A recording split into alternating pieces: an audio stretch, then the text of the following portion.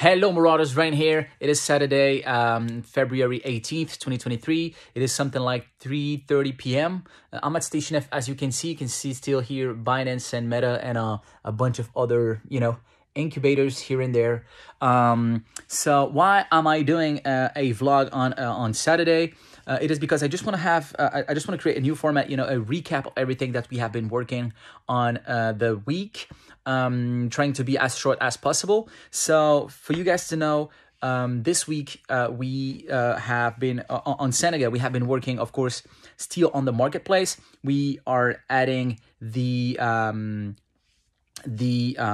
feed feature where you guys are going to be able to see every news, every activity from a collection or a user that you follow, and also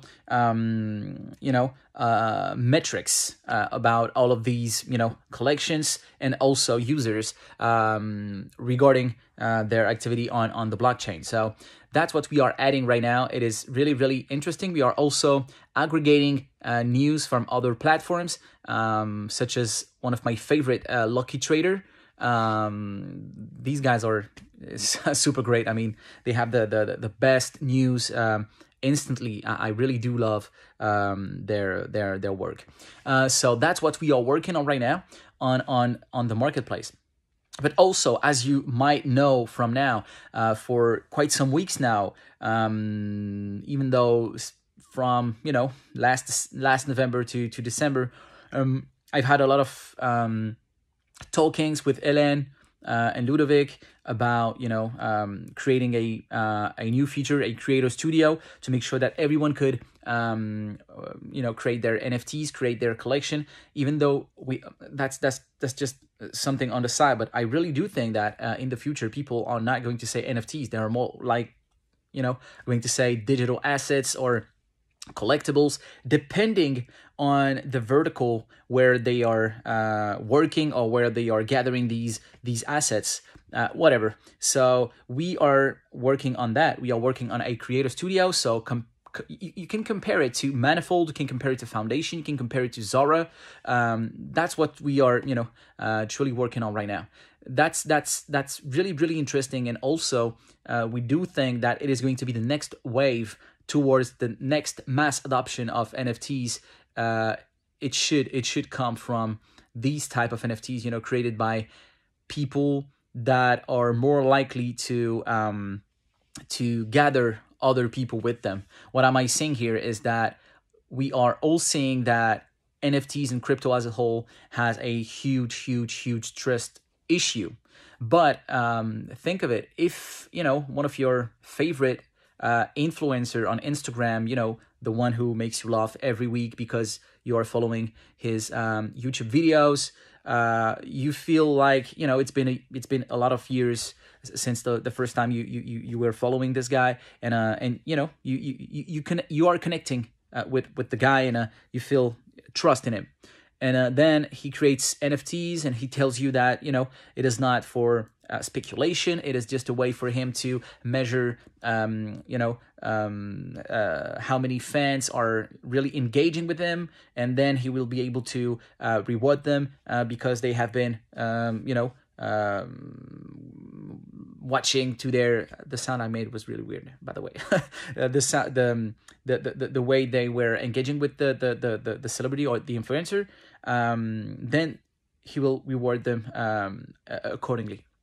That's just a simple use case, but we do think that this is the way mass adoption will come, and other ways I think that are going to be really difficult. As of now, we think that the people that should have been into the NFT world and the crypto world are here already, because everyone knows about crypto, everyone knows about NFTs, but still a very, very few people are really into that world. So this is just a trust issue. And of course, besides the trust issue, there's the utility issue, where people are wondering, okay, even though I'm trusting that thing, why should I come here? Why would I be involved in this? Why would I pay or even just claim a free NFT from someone that I do not know, and for some utility that I don't really understand, or that I really don't see.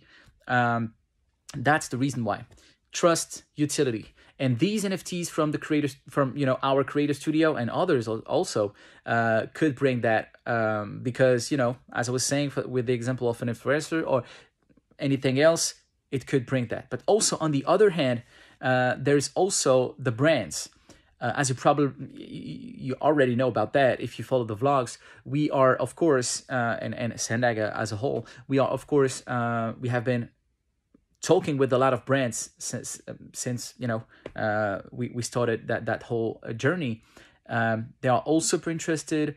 Once again, they feel like NFTs are something that it is going to change how people consume products, how people consume digital products and physical products. But they also feel like they have been trust issues on that, and they don't feel the utility too. So they were like, okay, first of all, if we do NFTs, people are going to be like, oh, they do NFTs, they are bad, this is a bad word, we don't like them anymore, first thing. And second thing, if they don't feel that way, they will be like, okay, but what is it for? What is the purpose of it? Why should I collect an NFT from that brand? What is it going to bring me in terms of value? And that's also what we are reaching for. We are going to be helping brands towards that way, as we wanted to do through the Dago Labs. But now, with what we are renaming as the Sandaga Studio, we will give them the tool to do so. Where in the Dago Labs, we just wanted to create these NFTs with them. In the Sandaga Studio, we want them to have the tools to create their NFTs, but also us helping them creating the best way for them to do what they want. So it is going to be things that are not going to be able to do with the Creator Studio. So this is going to be a tailored way of doing so. So that's a very hard thing that we are adding to Sandaga as a whole. And of course, the marketplace side is going to play a huge role in this, because it is going to be where the secondary market is going to happen for these brands and these creators all around the world. And also they are going to be able to have their own marketplaces. Of course, they are all going to be linked directly to Sandaga, but of course they're going to be having their marketplace in Sandaga if they want to, but also they're going to be able to embed that marketplace on their own website with a little piece of code. And of course, today where you see where OpenSea is going to with Blur and all of the other marketplaces towards royalties, there is only one way to not only one way. I hate to say this because of course there might be other ways, but in my opinion, the best way is for creators of these NFTs or these assets to have their own marketplace. Even though it is linked to a bigger one that is respecting their royalties, but they still have their own marketplace on their own website with their own royalty policy. And this is enforced on the blockchain, and you cannot do anything else but to respect them. So that's pretty much it. That's how we feel about this. And we do feel also that the layer, I'm sorry, the video is super long, but that's the recap of that whole idea I want you guys to understand. And that layer of social that we are adding onto the marketplace, but it was scheduled way before now. But this is also going to make them able to be more involved with their community. I'm talking about creators, but also for users and holders from these collections. They are going to be able to see in their feed when an influencer or a brand is adding, for example, a new benefit to their NFTs. And also, of course, their news and what they are doing and stuff like this. So that's really important for us to have that type of vision, more than the vision where we want to compete with Blur, we want to compete with OpenSea, towards making sure that anyone who wants to buy a Bored Ape or a Mutant Ape or a Cool Cats or an Azuki are going to come to Zendaga.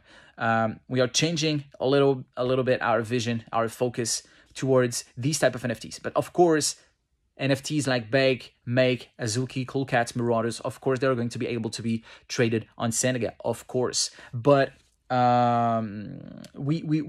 are really looking forward to these type of new NFTs from new creators, new brands, trusted creators, trusted brands with utility that is going to be more concrete for normal users, because for us we do not even feel it. But when Blur or any other marketplaces, and I do respect Blur a lot, are saying, yes, if you do buy things here, you are going to have an airdrop of tokens.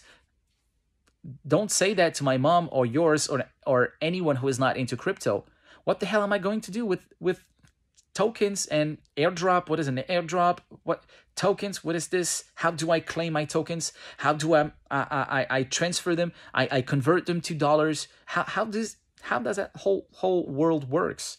That's way too far from what the mass market should be on. So that's what we are working towards too. And that's the reason why I was super excited. So that was for Zendaga. I'm sorry that the video is super long. I'll make a better one next time. But I wanted to make sure, once again, that vision is clear for you guys. And for the Marauders, as you know, we have been having a meeting with Sebastian Abdelhamid. Once again, super nice guy. I mean, this guy is incredibly good at what he's doing, and he's a really, really incredible human being. And I love that guy so much. So we have been working on that. So on the Marauders, you guys already know what we are kind of doing. If you follow everything and you you make the puzzle, that's really, really a huge thing that we are trying to do for the Marauders. Sebastian is helping us a lot. Omar is helping us too. We are going to have a meeting with Omar in April, May. That is going to be very, very important. And then after that, we are going to go through a new phase where we are going to be trying to involve more people into the whole thing. But at that time, you should have a little bit more news, even though it is going to be still, very hard for us to say anything. Whatever, just know that we are working hard on it. And Ludovic is getting a bigger and bigger and bigger role on the Marauders than he has on Zendaga, because it is the Marauders are taking more and more and more time, which is totally normal. So that's pretty much how the team is getting to being split up. That's it.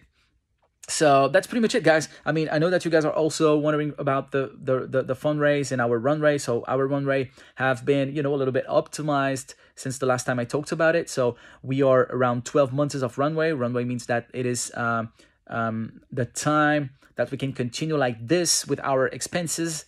And regarding our treasury, do we say this in English, treasury? Yeah, I mean the money that we do have right now in our bank account and the money that we do perceive every month. So that's it. And of course, for the fundraise, we should have been beginning at the end of January to get back to VCs and get back on another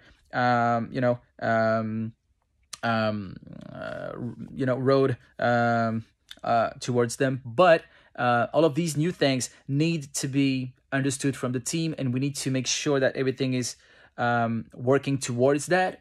That's the reason why I decided to make the most of my time to make sure that this is going to happen the way I see it.